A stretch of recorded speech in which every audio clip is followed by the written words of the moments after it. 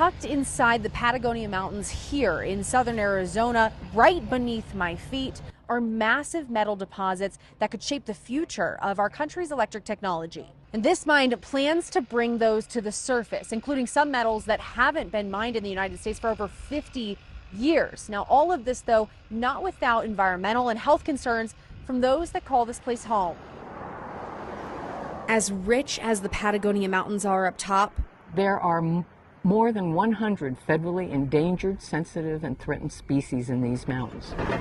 They hold treasure below. But the zinc facility will be built here. What you're looking at is a more than $2 billion investment. The South 32 Hermosa mine plans to pull up 400,000 tons of zinc and manganese a year. The U.S. government also pumped $20 million into the project, as it would make the country self-sufficient on manganese, which is used to fortify steel and is a key component in electric vehicle batteries. So it touches our everyday lives, but they're two of the critical minerals where we're most reliant on foreign sources. And in the case of manganese, it's places like China. Manganese hasn't been mined in the U.S. for more than 50 years. There's a big difference between what mining looked like 100 years ago versus now. Absolutely. And some of that is good, but we need water information. To get to the metals, South 32 says they need to drain parts of this mountain. The Arizona Department of Water Resources says the mine will use around 7,000 acre-feet of water a year. That's enough water to supply 21,000 single-family homes. We've also done a lot of baseline work on biodiversity and water to understand and make sure we're not having adverse impacts on those resources. The company says their underground mine will use significantly less water than old, large, open-pit mines.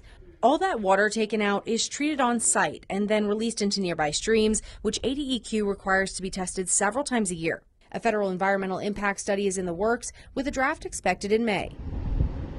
Then there's the air. We do not intend to be a sacrifice zone here. The Agency for Toxic Substances and Disease Registry says manganese can cause serious neurological effects. But there aren't any federal or statewide air quality standards for the metal. How are you guys going to monitor that and make sure that there aren't those impacts on people? Yeah, so part of the advantage we have is being the largest miner of manganese in the world. We have a lot of experience with how you do this elsewhere.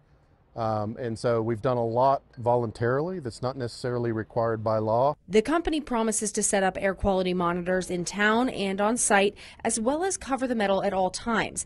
ADEQ says initial air modeling showed the expected amount of manganese in the air fell below the guidance given by the Agency for Toxic Substances. We're confident that it can be done safely. Locals want their own data. And this is a very high-end particulate matter monitor. Working with scientists at U of A and ASU to independently track air pollutants. We're not sure what's going to happen. I pray that nothing happens, that the mine goes in and we don't have dust, we don't have heavy metals in the air, but let's be sure. Environmentalists have filed lawsuits, one trying to revoke the air quality permit, which was approved in August, and another against further mineral exploration in the mountains.